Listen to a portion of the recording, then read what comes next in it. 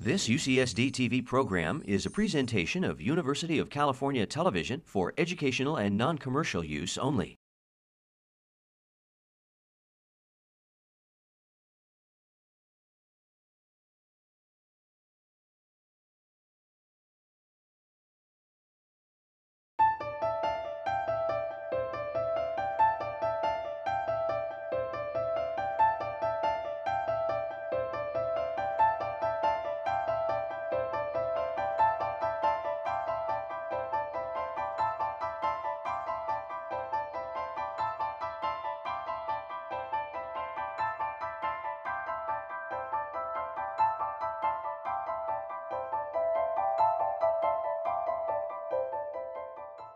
It's a great pleasure to be here. Today you're going to hear a number of talks, many of which have to do with the structural specializations of the human brain, specializations of cells, specializations of connectivity. What I want to talk about instead, even though I'm an anatomist, not a physiologist, I want to talk about some specializations of human physiology. And most of the evidence for these specializations is indirect, and my path to them will seem perhaps a bit indirect as well.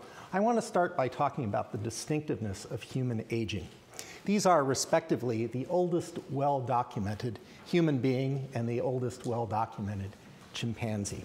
Now, when I talk about the distinctiveness of human aging, I don't want you to think that I think everything about human aging is distinctive. It's very clear that we share a lot of aspects of aging with other primates and with other mammals. These pictures make some of those differences abundantly clear. We both get gray and withered and arthritic and all that nasty stuff.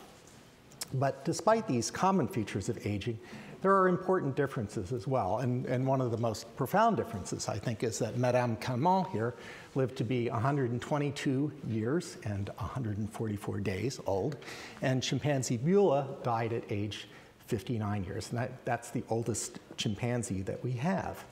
Now, this seems to be, these are extreme cases, but in general, it does seem to be the case that humans have the potential to live much longer than do other primates. We are actually among the longest-lived mammals. Now, assessing lifespan is difficult, it's problematic. Maximum lifespan is one measure that people use. Of course, I just showed you that it's 122 in humans and not 100. But so every time you use that metric, you run the chance that somebody is going to outlive it. But you can also look at median lifespan, which is a little more resistant to outliers, and you get much the same result. So it's important also to recognize that these differences in longevity are not artifacts of modern medicine or nutrition. If you look at survivorship in hunter-gatherer societies, which are represented in the upper lines in this graph, and compare them to survivorship in wild populations of chimpanzees, which are in the lower line in this graph, humans clearly have a longevity advantage. And if you visit hunter-gatherer communities, you will find that there are people there who are in their 60s and 70s. So life expectancy is not the same as lifespan. Of course, life expectancy numbers are strongly biased by infant mortality and early life mortality. So what? So, you know, mammals all age. It's a general phenomenon of mammals. And perhaps it's just the case that the human lifespan is merely a stretched out version of a chimpanzee or a generalized primate or mammalian lifespan. And that's a very appealing idea. It's an appealing idea particularly to people who study model animals like rats or mice or monkeys and think of them as models of humans. It's challenging for them to think that there's something unusual about humans. But I want to argue that there is likely something very unusual about human lifespan. If you just consider, for example, the reproductive period of females, the time between puberty and menopause, human females have about the same span of reproductive life as chimpanzees do, maybe even a little bit less. And human females have this very extended period of post-reproductive life. You know, what evolutionary sense does it make to preserve individuals who are not contributing to the gene pool? This is a potential evolutionary paradox. And the way this paradox is usually addressed, there are a variety of flavors of theories about this, but they all boil down to this. It makes sense to keep elders around if they can enhance their fitness by enhancing the fitness of their children. And so the idea is it's good to have grandmothers around, possibly grandfathers too, because they can contribute to the upbringing of their children's children, either by contributing resources or contributing knowledge, something of that sort. And this intergenerational transfer is a quite distinctive feature of human beings. So I want to argue, first of all, that humans are exceptionally long-lived, and that we were selected in evolution for longevity, that there was positive selection for longevity. The second point I want to make is a seemingly quite trivial one, but it's still very important, and that is that human brains are extraordinarily large. I don't think I need to belabor this point, but the human point is up here. If we know that brain size is influenced by body size, so when we consider the brain size of an animal, we want to sort of factor body size out of it. But for mammals of our size, humans are an outlier. We have bizarrely large brains. And an even simpler way to look at this is to compare human brain size to that of chimpanzees. Adult chimpanzee body size overlaps that of adult humans quite a bit, and yet our brains are about 3 times the volume of chimpanzee brains, and about 13 times the volume of rhesus macaque brains, animals that are commonly used as models for humans. You know, great, a big brain, you know, obviously that's a very good thing, and it is, we hope, in many ways, but it also has its downside. Brains are very expensive tissues. If you look at the proportion of body mass occupied by, say, the brain and by skeletal muscle, the brain represents a relatively small fraction of body mass compared to muscles, but the energetic cost of the brain is about as high. So brains are very expensive metabolically, just brain tissue alone. And then when you consider how large the human brain is compared to that of chimpanzees or other primates, you realize it's a tremendous energetic load to carry. And it actually gets worse than that. And to explain how it gets worse to that, I need to talk a little bit about the relationship between body size and metabolism across a large group of animals. So this represents work by several generations now of comparative physiologists. And what they do is they consider the size of the organism and they measure its metabolic rate, usually basal metabolic rate, and they plot out these log-log plots. And what you find is that in log-log space, there's a fairly linear relationship between body size and metabolism. The interesting thing is this works not only for body size, but also for the size of organs, and even, I am told, the size of organelles within cells. So this is quite a robust phenomenon. The interesting thing is that as size increases, metabolism increases, but the rate at which metabolism increases doesn't quite keep up with the rate of size increase. So the slope of this line is less than 1. What that means in more concrete terms is that if you take metabolic rate and divide by size, brain size or body size, what you get is a measure of the amount of, or the rate of metabolism, in this case, oxygen consumption, the rate of metabolism per unit of tissue.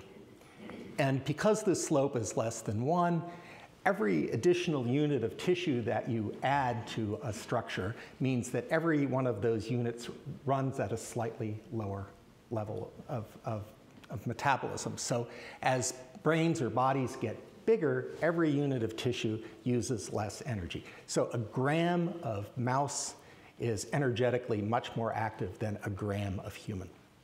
That's the key idea here. Now, how expensive are human brains in terms of their metabolic activity? Well, we have a method now that we can use to study this, and it's a nice method because we can use it in humans and we can use it in animals. It involves imaging brains with positron emission tomography, which is a technique that measures radiation in the brain.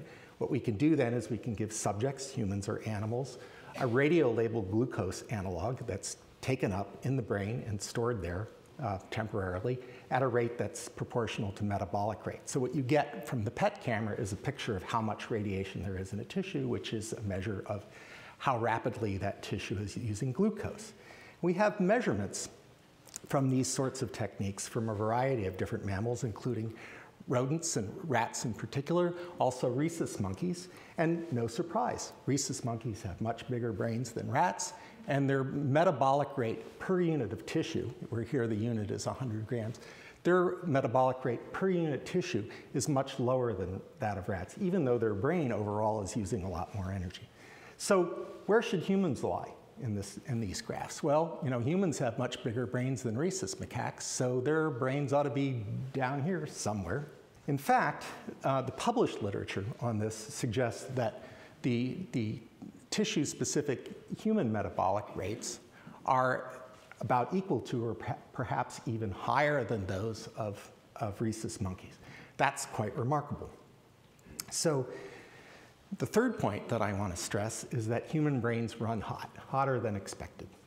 Now, again, you might think that running hot, just like having a large brain, those are good things. And presumably the reason that human brains are running hot is because they're doing more of the things that brains do.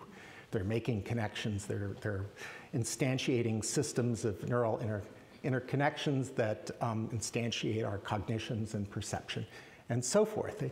Presumably, these things are giving our cognitive abilities some sort of oomph, to use a technical term. We don't really, however, have good direct evidence that this is true. I don't know of a lot of direct measurements of neuronal activity at a cellular level that you can use to compare humans to chimpanzees or rhesus macaques. But there are some kinds of indirect evidence that bear on this, and some of this evidence comes from comparative genomic studies, which look at levels of gene expression in the brain across species. Recently, there's been more work on protein and metabolites, and I think they make a coherent story. And that story is that among the genes that are most affected or most changed in human evolution are genes that are involved in energy metabolism, synaptic activity, synaptic plasticity, things like that. So there is some additional indirect evidence to indicate that, in fact, our brains are doing more of these things that brains do. A good thing, right? But there's a downside. Just as there's a downside to having a big brain, a brain that runs too hot comes with certain liabilities. And one of the major liabilities is vulnerability to oxidative stress. So what is oxidative stress? Well, when tissues burn glucose and oxygen, they generate certain destructive molecular byproducts. These are called oxidants. They're things like superoxide or hydrogen peroxide. They're also known as reactive oxygen species. They're also sometimes called free radicals, which has a nice sort of political sound to it, but it really has nothing to do with politics. These reactive oxygen species damage cells and tissues. They damage proteins, they damage lipids, they damage DNA. So they're very destructive. And one would think that the human potential for oxidative stress in the brain is enormous, because not only are our brains running hotter, but when you consider how much longer we live than rhesus monkeys or chimpanzees, that the total lifetime glucose consumption is about 3 times that of rhesus monkeys, for example. And when you consider that, humans have these neurons which are not replaced during life. We can go 80 years running at a very, very high rate of metabolic activity, and yet somehow our cells manage to survive this process. Or at least most of the time they seem to survive this process. Oxidative stress is thought to be one of the major factors in aging generally, and it's thought to be involved as well in creating the conditions for neurodegenerative disease. And it's very interesting that among primates, age-related neurodegenerative diseases seem to be largely confined to humans. The best case, the best documented case, is Alzheimer's disease, which is a disease that produces a profound degeneration of both gray matter and white matter, leaving you with a brain that looks quite shriveled compared to a normal brain. And there are no documented cases of Alzheimer's disease in non-human primates. In fact, some of the microscopic pathological signs that occur fairly early in Alzheimer's disease, we don't see those in non-human primates either. So one possible downside of having a brain that runs hot is that it can burn up and leave you in a very bad state. Now, even if you manage to duck Alzheimer's disease, unfortunately, there's no way out completely. Even in normal aging, humans seem to undergo a fairly profound decline in neural tissue, both in the gray matter and the white matter. And the white matter differences probably actually have more to do with cognitive decline than the gray matter ones do. The gray matter changes are really not very striking until you get, or don't seem to have as close a relationship to cognitive decline. It's interesting that actually the amount of myelin that you have in your brain, this is the stuff in the white matter, the stuff around the axons that carry the electrical signals, it actually increases up to about midlife, up to your 40s basically, and then it starts to tip over. And this is now a very well documented phenomenon for a number of different parts of the white matter. Something that's very interesting about this, even though the steep brain decline starts in the 40s, there isn't, in normal populations, much evidence of serious cognitive decline till after age 60 or so. So for neuropsychological testing, as I understand it, that you can use the same norms for adults up to about age 60, and then you have to start renormalizing the data because you do start to get some decrements. This disparity between the onset of structural decline and the onset of behavioral decline or cognitive decline, and you see this as well in Alzheimer's disease, is that the pathological signs occur way before the onset of cognitive symptoms.